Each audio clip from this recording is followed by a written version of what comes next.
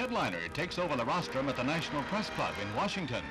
The men who cover the Capitol scene are regaled by Alfred Hitchcock, the master of suspense, who has some comments about his latest picture. For over 30 years now, I have been indulging in the occupation of raising goose flesh domestically and in England. I have only recently completed work on the latest picture. The title is quite short, just 2 words. There were 3, but we cut the first word for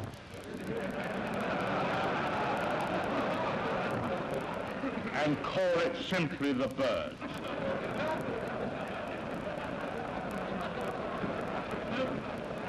Naturally, most of the actors in The Birds are. In fact, I have employed more feathered performers than have been seen since pan dancing went out of style. The cast also includes a few men and women.